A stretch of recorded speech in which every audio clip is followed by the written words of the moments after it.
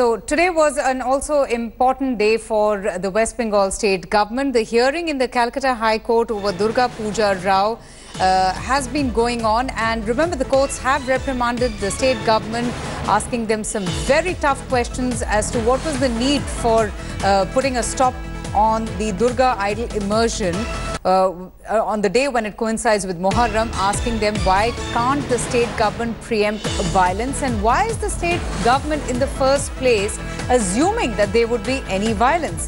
In fact, some very important questions coming up there, with the courts asking the state government, can the administration not anticipate any law and order problem?